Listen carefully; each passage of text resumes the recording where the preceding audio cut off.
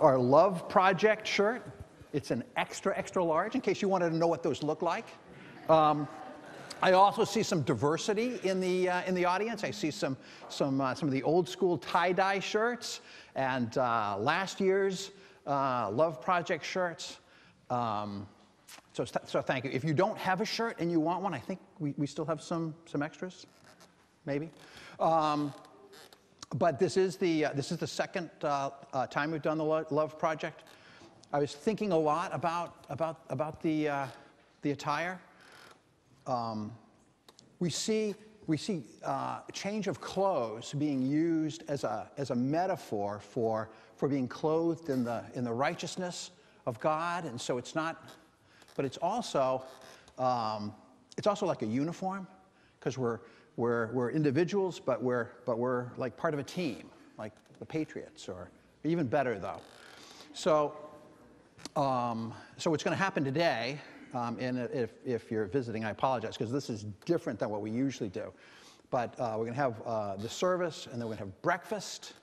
Again, it's a communal meal, because we're trying to build community. And then we're going to go out into the community for the different projects. If you haven't signed up for one, there's still time. Or you can at least join ours. Anyway. But thank you for coming, and thank you for being part of the body of Christ.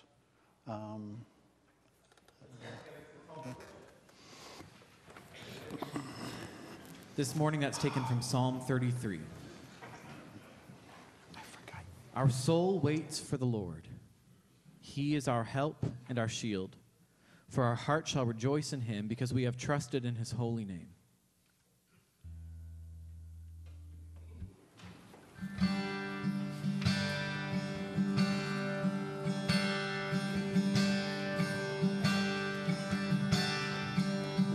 Oh, the depth of the riches and the wisdom and knowledge of God.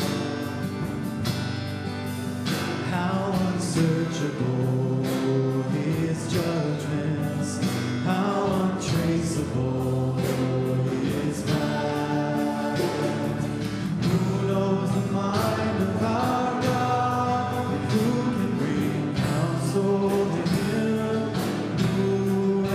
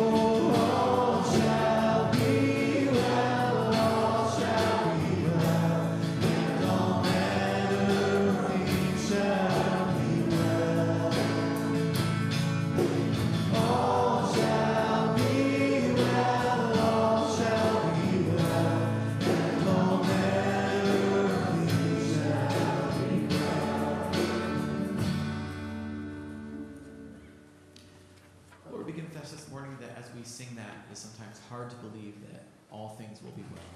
We live in a broken world. The projects that we're doing today are evidence of that, Lord. There are people, all of us, who need you, who need your redemption, who need to be reminded that in the end, things will be made well. So we thank you for the opportunity to be a part of that work this morning, Lord, of building a vision of your kingdom here on earth, offering a taste of the time when all will be well to those who desperately need it, ourselves included. We pray that you would be with us today, focus our hearts for the rest of the service, speak to us through your word and your truth and your beauty. Amen. Please greet one another with love of Christ. Morning.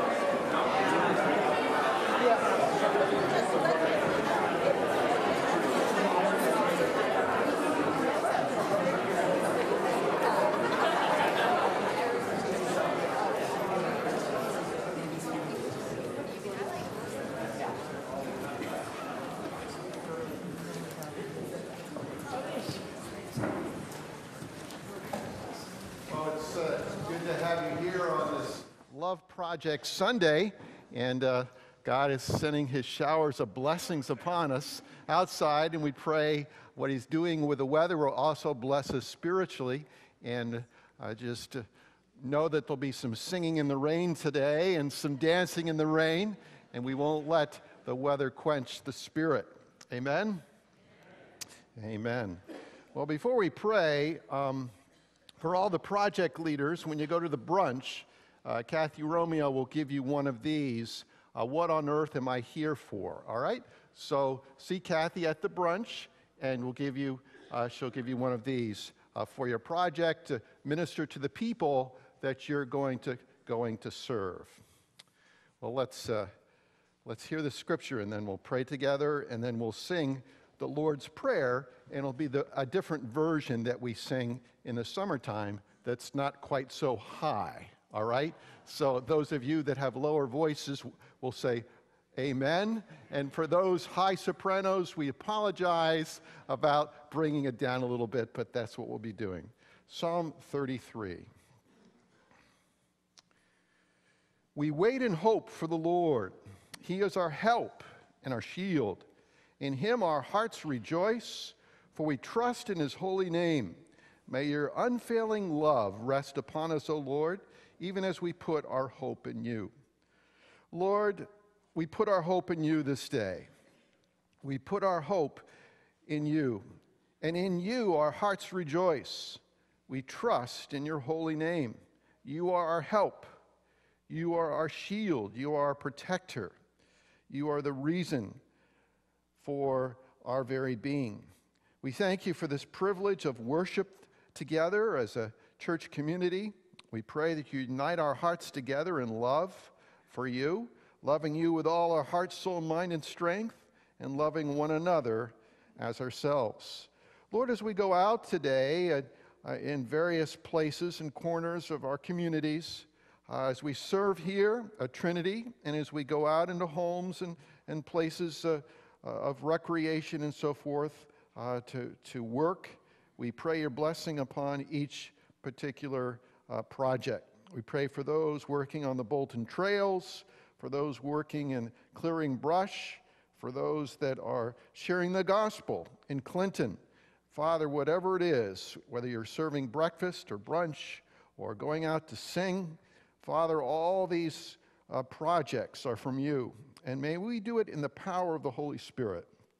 May we just yield ourselves to you. And may your blessing of the Holy Spirit flow through us, that we would be like a hose of your grace, showering upon people love and kindness and goodness. And may we do it with great humility as well. Thank you, Father, for the day that you've made. We thank you for the privilege of being called your kingdom people. And we ask your blessing upon us. Father, we want to pray for Helen and for Russ. We pray for them and the Ranger family. We pray for them and the passing of Helen's beloved father, John. We thank you for a wonderful memorial service and funeral service for him here at Trinity this week. And we thank you for the flowers on the communion table from that funeral. Lord, we pray that you'd pour out your grace upon them and upon all who mourn.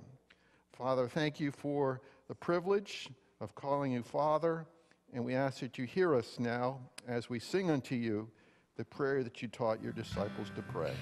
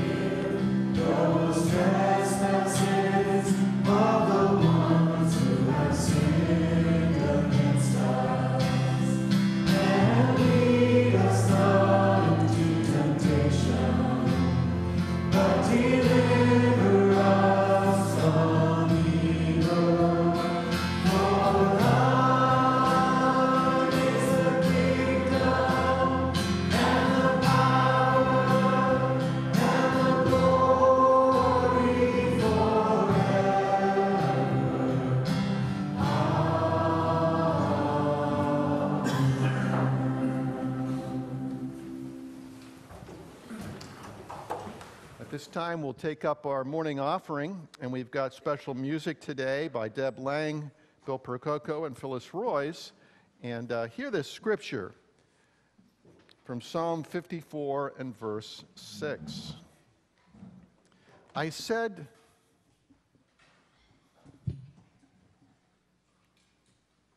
I will sacrifice a freewill offering to you. I will praise to your name, O Lord, for it is good. God is a good God, and let us offer our freewill offerings to him in praise to him as our loving God.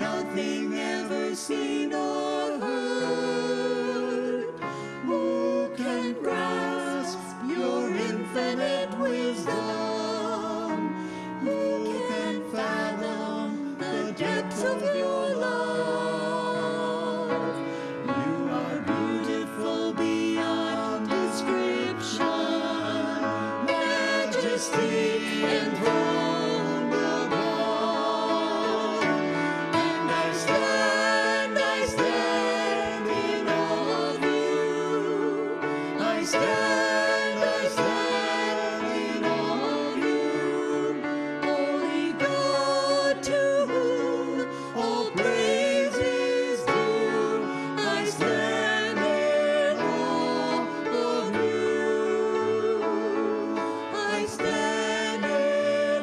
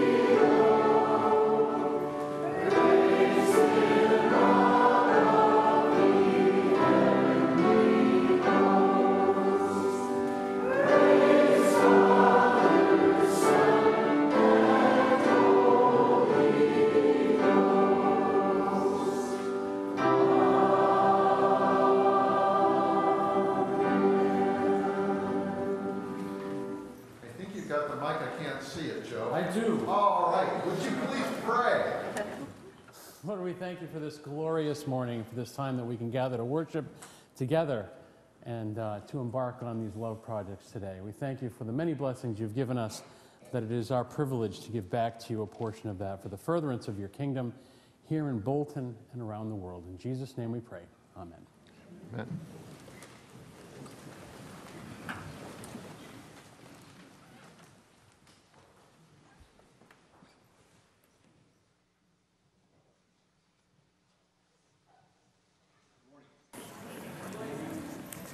It is my honor and privilege to read to you from God's Word this worship service. We're going to start today in the Old Testament, way back in Exodus in chapter 31, starting at verse 1. In your pew Bibles, you'll find that on page 136. Genesis, Exodus, chapter 31.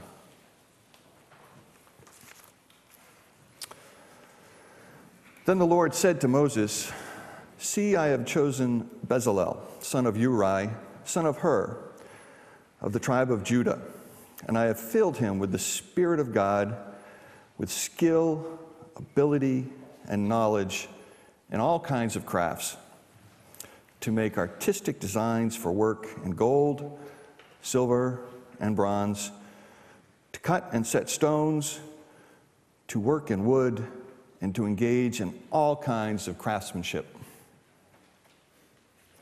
Moreover, I have appointed Aholiab, son of Ahisamach, of the tribe of Dan, to help him, and I have given skill to all the craftsmen to make everything I have commanded you: the tent of the meeting, the ark of the testimony with the atonement cover on it, and all the other furnishings of the tent, the table and its articles, the pure gold lampstand and all its accessories, the altar of incense, the altar of burnt offerings and all its utensils, the basin with its stand, and also the woven garments, both the sacred garments for Aaron, the priest, and the garments for his sons when they serve as priests, and the anointing oil, the fragrant incense for the holy place. They are to make them just as I commanded you." Please turn now to the New Testament, to the Gospel of Matthew, chapter 25. And you'll find that on page 1542.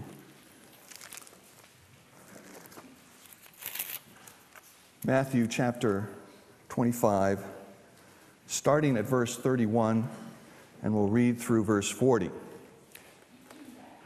Hear now the words of our Savior. "When the Son of Man comes in his glory, and all the angels with him, he will sit on his throne in heavenly glory. All the nations will be gathered before him, and he will separate the people one from another, as a shepherd separates the sheep from the goats. He will put the sheep on his right and the goats on his left. Then the king will say to those on his right, 'Come, you are blessed by my Father. Take your inheritance, the kingdom prepared for you since the creation of the world. For I was hungry, and you gave me something to eat. I was thirsty, and you gave me something to drink. I was a stranger, and you invited me in. I needed clothes, and you clothed me. I was sick, and you looked after me. I was in prison, and you came to visit me.'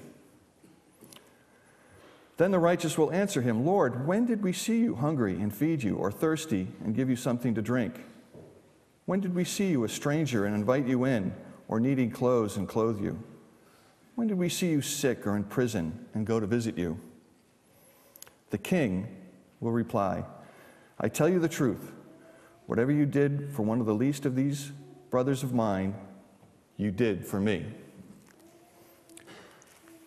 Finally, our New Testament reading comes from 1 Peter chapter 4, verses 1 through 11, found on page 1890.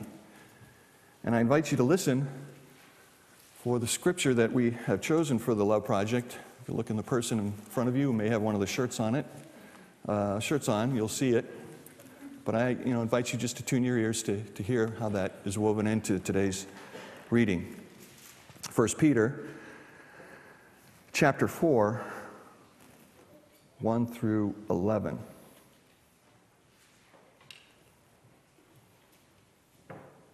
Therefore, since Christ suffered in his body, arm yourselves also with the same attitude, because he who has suffered in his body is done with sin. As a result, he does not live the rest of his earthly life for evil human desires, but rather for the will of God. For you have spent enough time in the past doing what pagans choose to do, living in debauchery, lust, drunkenness, orgies, carousing, detestable idolatry. They think it strange when you do not plunge with them into the same flood of dissipation and heap abuse on you. But they will have to give account to him who is ready to judge the living and the dead.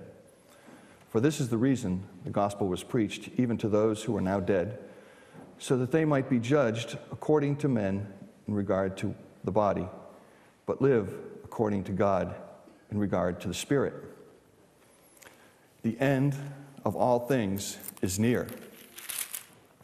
Therefore, be clear-minded and self-controlled so that you can pray.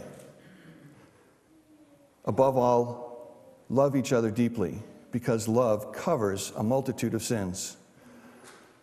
Offer hospitality to one another without grumbling. Each one should use whatever gift he has received to serve others, faithfully administering God's grace in its various forms. If anyone speaks, he should do it as one speaking the very words of God. If anyone serves, he should do it with the strength God provides, so that in all things God may be praised through Jesus Christ. To him be the glory and the power forever and ever. This is the word of the Lord.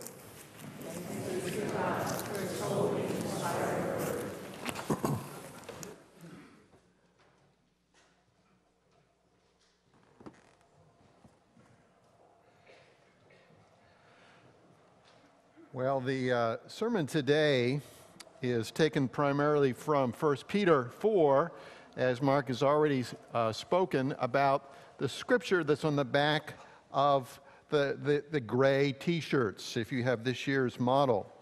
We have an outline for the sermon today in page 8, and there's lots of room for you to write some notes in there. So I commend that to you for following along, but also to write some things that maybe God will speak to you through the message today and say, that's my takeaway. That's what I want to put into practice, put into action. So be listening as God speaks to you through the preaching of his word. Father, thank you so much for the privilege of preaching. Thank you, Lord, for the privilege of hearing your word read and proclaimed. And Lord, we ask now that you give us ears to hear what you have us to hear as your people, and that you would open up our minds and our hearts to your truth, and may we receive your truth, and we know that we'll profit from it as we do. In your name we pray, amen. The title of our message today is His Kingdom People Called to Love Jesus and to Serve Others. Our theme this year for the Love Project 2 on the back of the t-shirt simply says this: above all, love each other deeply, because love covers over a multitude of sins. Each one should use whatever gifts he's received to serve others faithfully, administering God's grace in its various forms. We'll be looking at this verse in the greater context of the 11 verses that surround it to help us answer the question, what does a kingdom of God person, a son or daughter of the kingdom, do as a result of being part of the kingdom of God? Not only what we believe, but what do we do? We are to bring together our faith and our actions. What grants us entrance into Christ's holy kingdom is the grace of God. The grace of God and our faith in Jesus' finished work on the atonement, on the cross. As the Apostle Paul said in Ephesians 2, even the faith that we have is a gift from God, so we can't boast. The boasting is not in our works. It's all of grace. It's all of God, what He's done for us in the person of Jesus. God's great love for us is demonstrated in sending His beloved Son Jesus to die upon the cross for our sins. As 1 John 4 says, we love because what? He first loved us. So God is the one who loves us. God is the one who sends us His grace. He's the one that gives us the faith to believe. He gives us the Holy Spirit to have the power to serve. And so it's all about God. It's all about Jesus Christ and what He's called us and what He will do through us.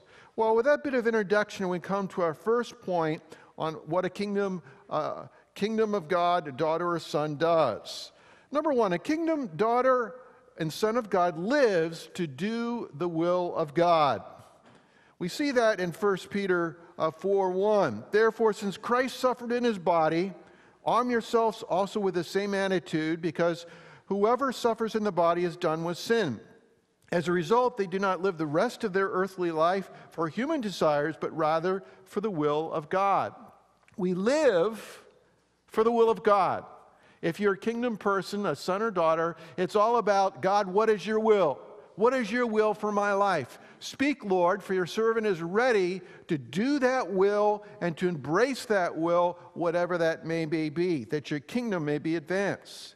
Jesus, who was sent to the earth by God the Father, came to this earth to offer up His life to be the appointed sacrifice for our sins. That sacrifice on the cross was a way of suffering in His flesh, in His body, in His entire being. He is, as Isaiah the prophet said, a man of sorrows, acquainted with grief. And the will of the Father was that His Son would go this way of the cross, and by the way of the cross He would suffer and die for our sins. And He was wrestling with this, and in the garden before He went to the cross, the Garden of Gethsemane, He said, Father, if it be possible, take this cup from me, this cup of suffering. Nevertheless, not my will, but what? Thine be done. Jesus Christ embraced the will of the Father. He embraced the will of the cross, even though it was a way of suffering for Him. And He was a suffering servant Messiah. And so this is what Peter says here when he says Christ suffered in His body, and we are to arm ourselves with the same attitude. So don't be complaining about the rain. I don't want to hear anyone complaining about the rain. It's not a big deal. Think about what Jesus has done for you, how He suffered in order so that you may have life everlasting, and that we are called to embrace the will of God the Father. And so we seek first the kingdom of God as kingdom daughters and sons of grace. And we pray, Lord, may your will be done in my life. May your will be done. That's my purpose, that I would know His will and would do it. Number two, a kingdom daughter or son lives for Jesus Christ, knowing that they'll be judged and rewarded for their obedience to Him. Looking at verses 3 to 5. It says there that those who live wild and reckless and godless lives are surprised that you're not joining them. What's wrong with you? Why don't you just get drunk with me? What's wrong with you? Why don't you get high? What's the big deal? What's wrong with you? Why can't you do this? And fill in the blank. Whatever it is. They say, you're no fun anymore. What's going on? You see. And so Peter says, don't be surprised when those who live a wild and reckless and godless life are surprised that you're not joining them. But he says they must give an account of their life before the judgment seat of Christ. A kingdom daughter or son lives for Jesus, knowing that we will be judged for what we do and we don't do. And we will be rewarded by the Lord for obedience to Him. Jesus speaks about this in Matthew chapter 25 when He says, "Come, ye who are blessed by my Father, Inherit the kingdom prepared for you from the foundation of the world. For I was hungry, you gave me food. I was thirsty, you gave me drink. I was a stranger, and you welcomed me in. And this is the great white throne judgment seat of Christ. And all the nations of the world are come before Jesus. And he separates them as a shepherd separates the sheep and the goats. And he says to them, come, you who are blessed by my Father. Speaking to those that are the sheep. You inherit the kingdom prepared for you. I was hungry, and you gave me food. And I was naked, and you clothed me, and so forth. And then they ask this question, Lord, when were you naked, and we clothed you? When were you hungry? When were you a stranger, and we took you in? Verse 39 says, and when did we see you sick or in prison and visit you? And the king will answer them, truly I say to you, as you did it to one of the least of these my brothers, you did it to me. Think about that today. As you go and you serve, whatever you're doing, you say, I don't have a big role. Maybe I'm just supposed to put the mulch from the pile into the wheelbarrow. That's about what I can handle. Well, you do it for Jesus. Or maybe I'm working in the kitchen, and I didn't cook anything, but I'm going to wash the dishes afterwards. Do it for Jesus. Maybe you're going to sing today, and your voice is not the best. I mean, you're probably at a concert this week, and you're yelling and screaming, and you lost your voice, and now you need to go and sing. Well, just do it to the glory of God. Whatever God has given you, use that to serve him. And think about even a cup of cold water to give to someone. Maybe today, a cup of hot coffee, I don't know. But to give to someone in Jesus' name. Do it as unto Christ. When you see the people you're working with, and the people you're serving, do it as unto Jesus. This is one, I'm doing this for you, Lord. I'm doing this for you. We will be rewarded, and we will be judged. Well, thirdly, a kingdom daughter, son, loves Christ and others deeply. That's what 1 Peter 4, 6-8 says. We all sin and fall short of the glory of God. God's kingdom people are far from perfect. Would you agree with that? Some of you are still thinking about it, all right? Wait a minute, you set me up or what? Are you perfect? No. We all fall short. We still give in to temptations of anger sometimes with our temper. We still treat people unkindly. We still battle with selfishness. We still battle with pride. And so we're not perfect people, but we serve a perfect Christ. We serve a perfect God, a good God. And so we are called to love one another deeply, loving our brothers and sisters in Christ, loving those that not only we're serving alongside of, but those that we are serving, loving them. 1 Peter says that love covers a multitude of sins. You may not be perfect. You may say the wrong thing. You may be a critical person. And then you say, forgive me. What comes out of my mouth is critical thinking. But I love you, and I'm still trying to love you. Work with me, will you? Give me some grace. Well, love, the kind of love is not boastful. It keeps no record of wrongs. It hopes. It trusts.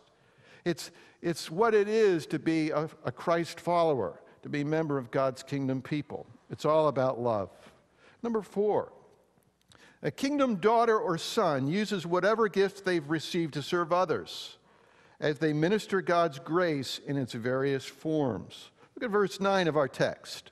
Offer hospitality with one another without grumbling. It's interesting.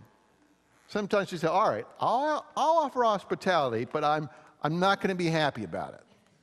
All right, come on in, but just leave your muddy shoes outside. All these people always come in to my house, and they always mess it up. Well, don't be grumbling. Why did you park on the grass? What do you think I got a paved driveway for? Come on, don't be grumbling about that when people come to serve or they come into your house, show hospitality. That's true in the church. As people come in, we show hospitality. Also in our homes, wherever it is that we welcome people without grumbling. Each of you should use whatever gift you've received to serve others. Think about that. What gift has God given you? What spiritual gift has He entrusted to you? Are you using it to serve others? It's not about you. It's not about me. It's about serving others. Serving others. This is what it means to be a kingdom follower of Jesus Christ. You know, the Bible records at least 20 spiritual gifts which God has given to members of His kingdom family. All do not have the same gifts. He gives them as He determines. It's God's grace. He says, by my grace, I'll give you this gift. No, wait a minute, Lord. I don't want gift number 2. I want gift number 5. No. You have this gift. It's mercy. You don't understand, if I have this gift of mercy, that means you're going to give me people that I need to be merciful to. That's the idea. Well, this gift of leadership, I don't want it. That means I got to always be leading. That's right, lead. Administration. You've given me this gift of administration. What does that mean? We're going to give you things to do to oversee and to organize and to put together. You see? So whatever the gift that God has given you, He's given it to you to serve others. To some is given a spirit of evangelism, to share the gospel with others. Some are given creative gifts, gifts of being able to, of craftsmanship and building and creating and beautifying. We find this in Exodus 31. The Lord said to Moses, see, I have called by name Bezalel, the son of Uri, the son of Hur of the tribe of Judah. I filled him with the Spirit of God, with ability, intelligence, and knowledge, and craftsmanship, to devise artistic designs, to work in gold, silver, and bronze, and cutting stones for setting, carving wood, to work in every craft. To some of you, God has blessed you with the gift of craftsmanship, using your hands, creating works of beauty. Use that. Use that to serve others. Use that gift to serve the Lord.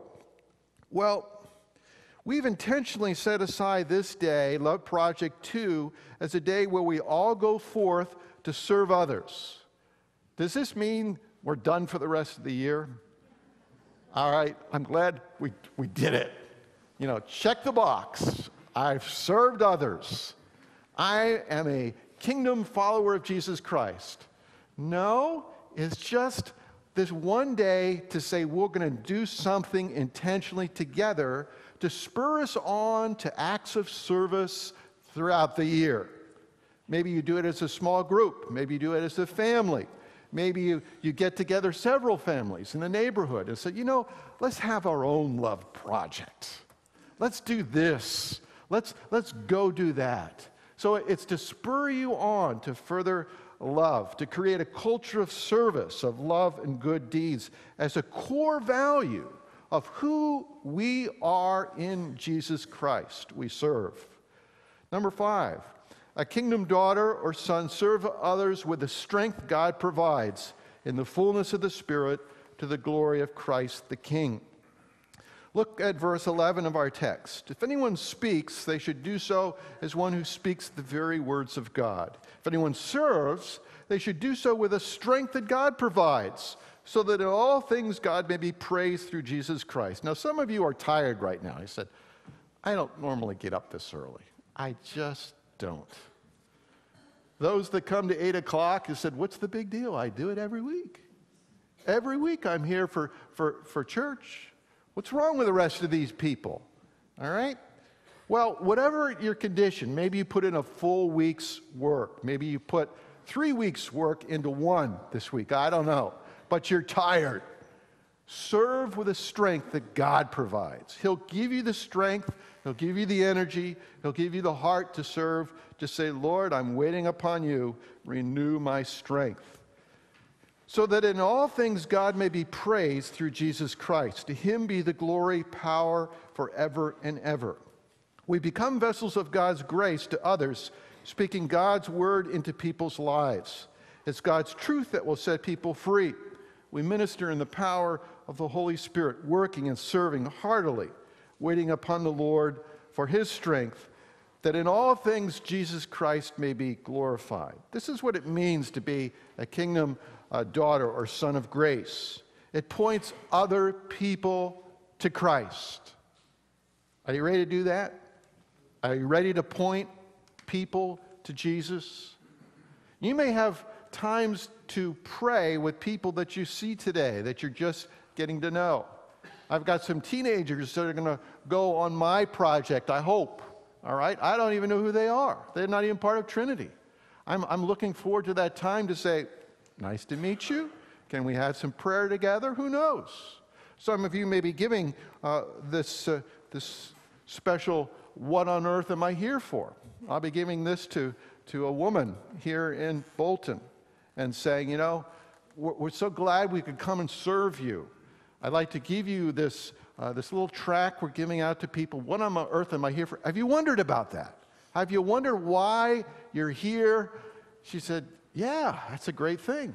Here you go. This may help direct you.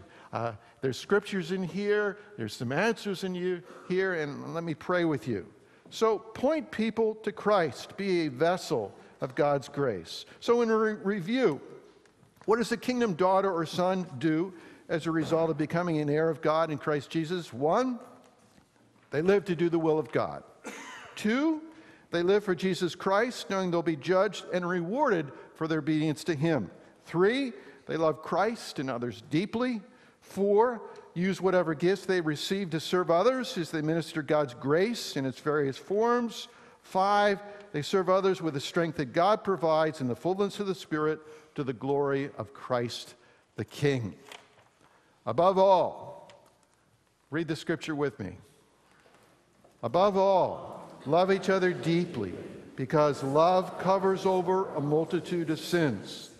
Each one should use whatever gifts he's received to serve others faithfully, administering God's grace in its various forms. Let's pray together. Join in our unison prayer. It's in your bulletin on page 9, and we'll also project it on the screen in front of you. Let us pray. Our loving Heavenly Father, we come before your throne of grace through the eternal merits of Christ Jesus the Son, Savior and Lord of glory. Grant us willing and obedient hearts, that as your kingdom people, we will know and do your will on earth. Help us to use those gifts in their various forms, according to the grace given us, proclaiming your kingdom's coming into the lives of others, loving and serving them deeply from the heart. May we, as your daughters and sons of the kingdom, point others to Christ Jesus, serving in the strength of the Holy Spirit, that you, to the glory of Christ Jesus, crucified, risen, ascended, sovereignly ruling, and coming again in power and glory.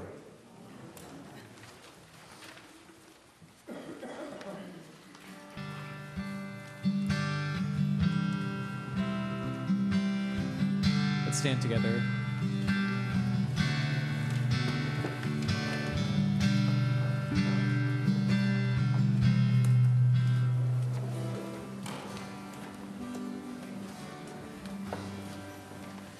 Here is love vast as the ocean, loving kindness as the flood. When the Prince of Life, our ransom, shed for us his precious blood. Who is love will not remember, who can cease to sing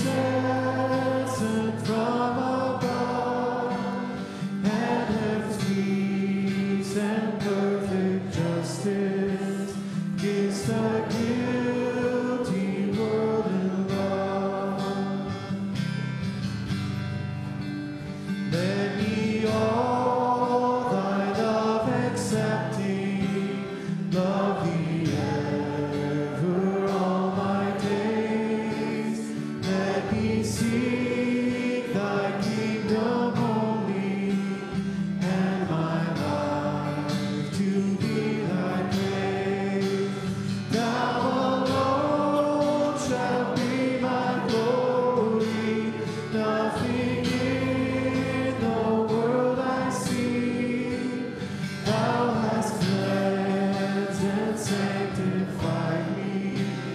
Thou thyself hast set me free.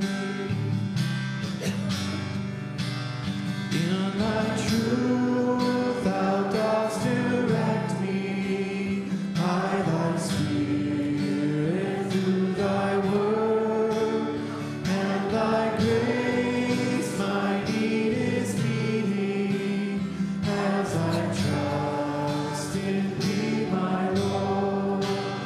Of thy fullness thou art holy, thy great love and power on me, without measure, full and boundless, drawing out my heart to thee.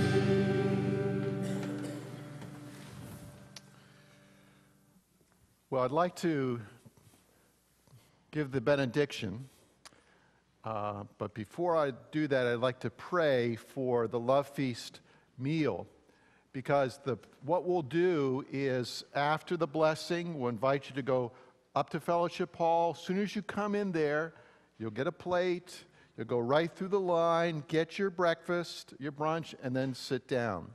All right? So we're going to have the blessing here first. So, Father, we thank you for the food that we're about to receive. Thank you for the spiritual food that we've just received. We give you thanks for your living word. May we feast upon your word every day and grow stronger as sons and daughters of your kingdom.